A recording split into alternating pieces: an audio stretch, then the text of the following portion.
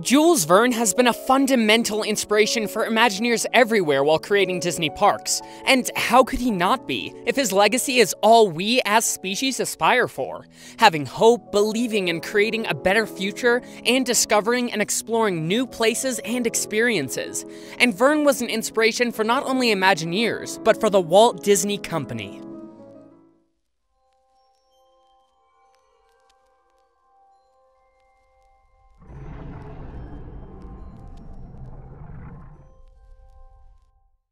Back in 1954, Walt Disney himself decided to produce his first film, and so Walt Disney Productions came up with the blockbuster hit film 20,000 Leagues Under the Sea. The movie was, of course, based in Jules Verne's novel of the same name, where Captain Nemo explores the undersea aboard his iconic vessel, the Nautilus. Just before Disneyland opened in 1955, Walt wasn't completely satisfied with how Tomorrowland had turned out. So, he decided to ship the movie's sets to Anaheim to turn them into a walkthrough attraction for this part of the park. The attraction was situated where the Starcade and the Star Trader are today. In 1959, a new attraction came to Tomorrowland. Disneyland Submarine Voyage was a scientific expedition into the unknown, where guests took the role of research scientists exploring submersible technology. While this attraction was very similar to some of Verne's stories, it was never directly inspired in a specific one. These two attractions coexisted for a while, until the 1960s when Tomorrowland began its first massive renovation and expansion. Submarine Voyage survived this renovation, but the 20,000 Leagues Under the Sea exhibit was not that lucky, and after 11 years, it closed its doors in 1966 to make way for new attractions, like Adventure Through Inner Space, which is now Star Tours. When Imagineers were planning Walt Disney World, they were looking at Disneyland and deciding which ride should be duplicated at the new park. Of course, the popular e-ticket attraction Submarine Voyage would have to be one of Disney World's opening day attractions, but the ride would have to have a twist, and the project was given to Disney legend Claude Coates and his young Imagineer apprentice, Tony Baxter. This attraction team decided to mix two popular attractions at Disneyland, Submarine Voyage and the 20,000 Leagues Under the Sea exhibit. So they redesigned the ride and changed it from a scientific journey to a fantasy one, adding key scenes from the movie to it and creating the subs to mimic the look of Harper Goff's iconic Nautilus instead of the submarines at Disneyland. The ride was, of course, an instant success, and remained a success for many years, but the high maintenance, among other things, resulted in the ride sadly closing in 1994. After the opening of Magic Kingdom, Tony Baxter started working on a new project. He was given the task of turning Disneyland's Frontierland relevant again, and create a brand new land. So, again drawing up inspiration from Jules Verne, Tony Baxter came up with Discovery Bay. Whoa, were you going to talk about the history of Discovery Bay? One of the most brilliant concepts that never came to be at a Disney park? Hey, Jack from Theme Park History. Yeah, we're actually about to go into detail about Tony Baxter's ambitious and beloved concept. Awesome. Discovery Bay is one of the biggest what-ifs when it comes to Disney and its theme parks. Hey, if you wouldn't mind, do you think I could talk about Discovery Bay for a bit? I kinda know a thing or two about the land dedicated to all things Jules Verne. No problem, let's turn this into a crossover episode. Fantastic. Let's begin.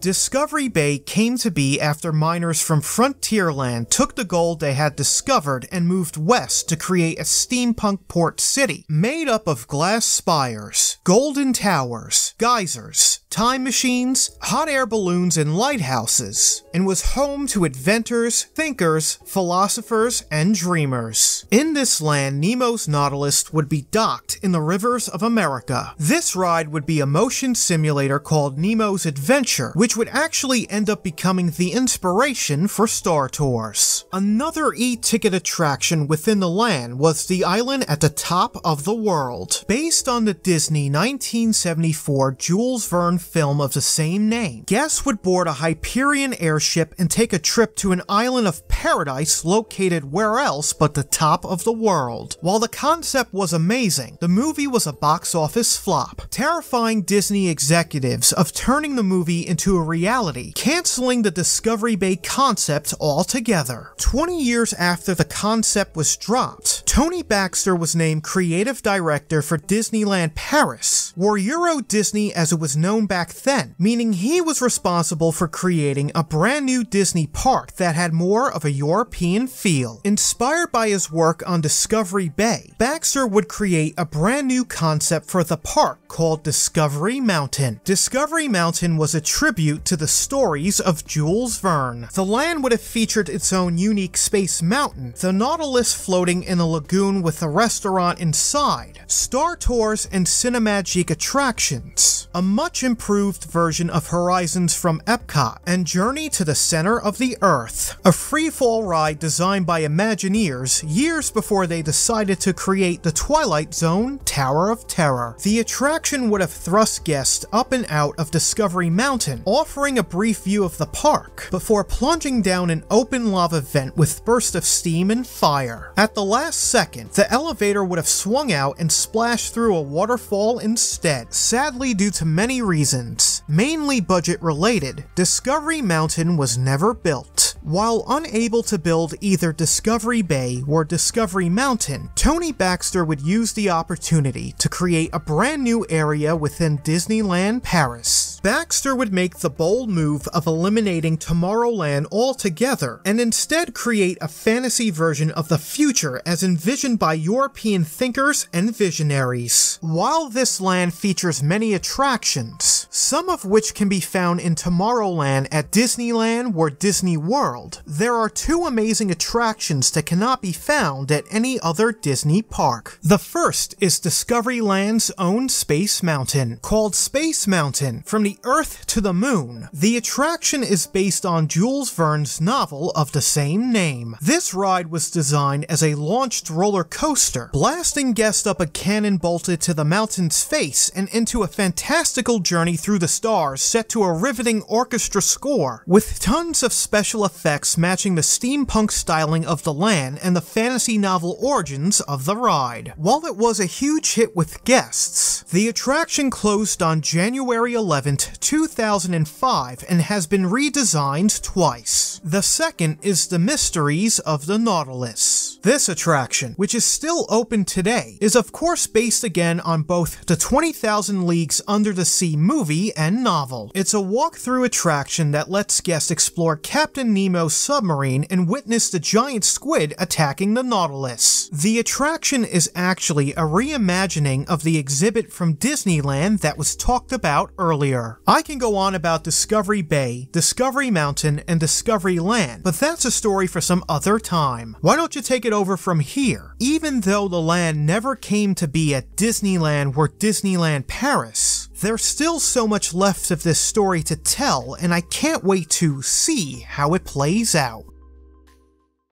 In the mid-1990s, Disney MGM Studios was searching for something to give life to its backlot studio tour. The tram had become less and less popular, and Imagineers were working on ideas for supercharging the studio tour with more staged encounters and special effects demonstrations.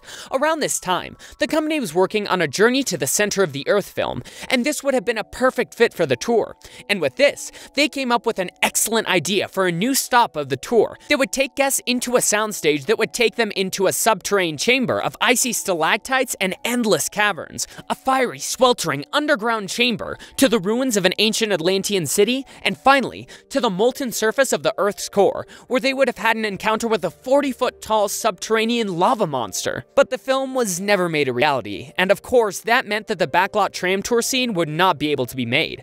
So all of this was sadly cancelled. Thankfully, this was not the end for Jules Verne-inspired attractions.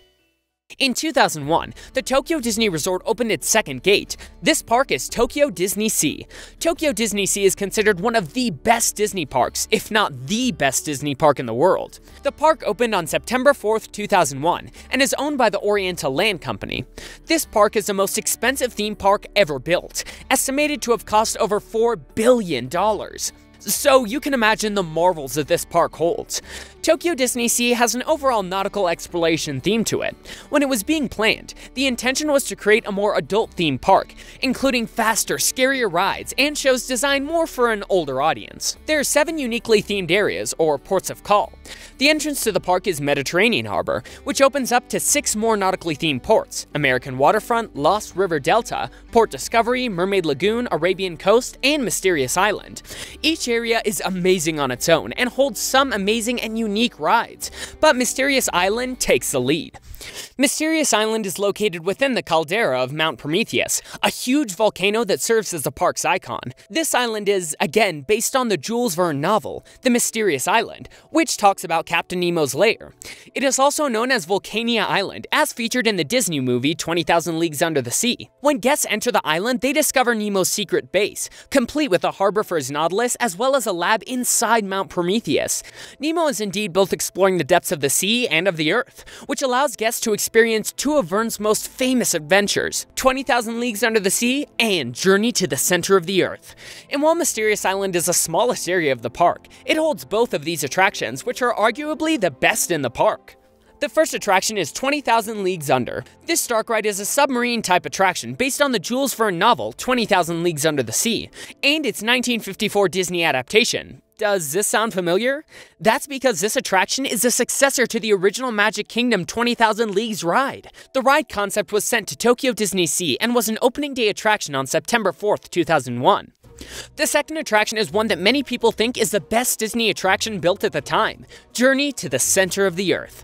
In 1990, when the plans were being made for the different lands that would be created at Tokyo DisneySea, Imagineers decided once again that they wanted to take a shot of having a whole land dedicated to Jules Verne and his novels. And so, an attraction based on Journey to the Center of the Earth was created once again. For this attraction, Imagineer Tom Thordarson took the concept of the two previously canceled Journey to the Center of the Earth attractions, the MGM Studio Tour behind the scenes and the Discovery Mountain Freefall attraction. But he wanted to create a never-before-seen cutting-edge experience. To create this, Imagineers visited caverns and caves across the country to get the inspiration they needed for the look of the ride. They would also need cutting-edge technology. At first, Imagineers considered using a system similar to the one they used for the Jeep in Indiana Jones Adventure, but the plans for this ride were much more ambitious, and Imagineers needed a system that actually made the cars go at 65 miles per hour and not simulated.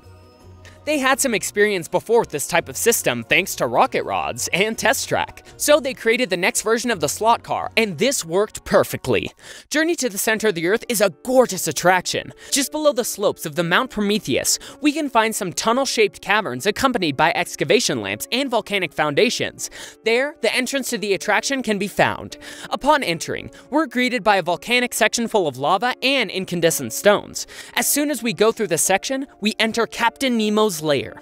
Here we find all of his experiments and notes of his discoveries. In this section, we can see his notes on a new creature that he discovered. This creature is a new species of arthropod that lives in the depths of the Earth.